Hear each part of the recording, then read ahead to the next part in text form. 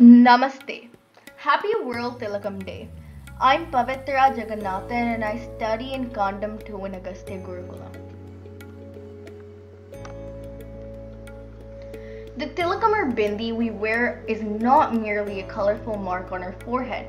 It is said to be the representation of our Agnya Chakra or third eye. Today we'll take a look at the significance of different Tilakams. Shaktas, worshippers of Shakti, Devi, use kumkumam to wear a red dot, line, teardrop or ardhachandra, which is a half circle on their forehead. This symbolizes Shakti, the Devi's divine energy and power. Shaivas, also referred to as Shaivites, who are worshippers of Bhagavan Shiva, use Vibhuti, which is also referred to as Bhasma, to draw 3 lines on their forehead. This is known as Tripunja and is also sometimes drawn as just 1 line. The 3 lines represent Bhagavan Shiva's threefold power: will, knowledge, and action. Tripunja is often worn with a red dot or line in the middle, which symbolizes the goddess Parvati. Vibhuti or Bhasma is worn in many different ways, although the meaning and significance remains the same. Sri Vaishnavas, worshippers of goddess Lakshmi and Bhagavan Vishnu, wear tilakam in 2 ways. The Tengalai Tilakam consists of 2 white lines along with a small mark at the bottom, drawn using tiriman, the powder from under anthols. This represents God Vishnu's feet.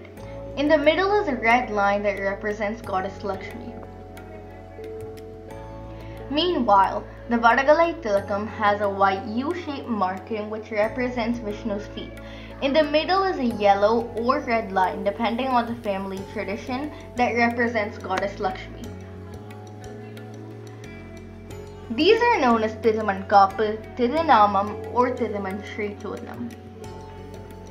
Women wear Tiriman Kapil slightly differently, with a small V at the bottom to represent Bhagavan Vishnu's feet and a red line to represent Lakshmi. This is known as Haripada Dvayakriti, the 2 feet of Sriman Narayana.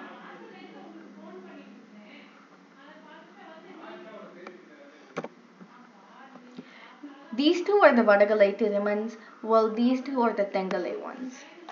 In olden times, those who wanted wealth used yellow, while those who wanted moksha used white. Ramanujacharya popularized the importance of moksha, and wearing white tiriman became more common.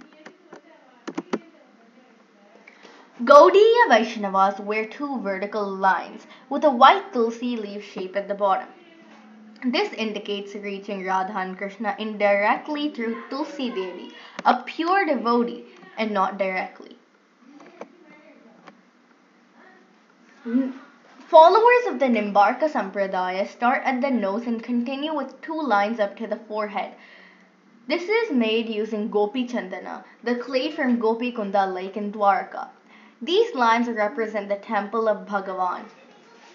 Inside the temple, in between the 2 lines, is a black dot which represents Radha and Krishna together. Followers of Sri Madhvacharya wear 2 vertical lines that represent Krishna's lotus feet. In between is a black line made from the remaining coal from the Homa or Yajna. A yellow or red dot underneath indicates Lakshmi or Radha. We often see photos of Krishna wearing a U shape on his forehead. This is another tilakam as well and is known as Haripada Samakriti, the single foot of Vishnu. Resources: photos from Google Images and Vishnu Arts. Information: ISKCON Desire Tree, Hindu American Foundation, and information on Krishna's U-shaped tilaka and the Sri Vaishnava tilaka from Sri Devanathan Iyengar. Thank you. Happy World Bindi and Tilakam Day. Dhanyavadaha.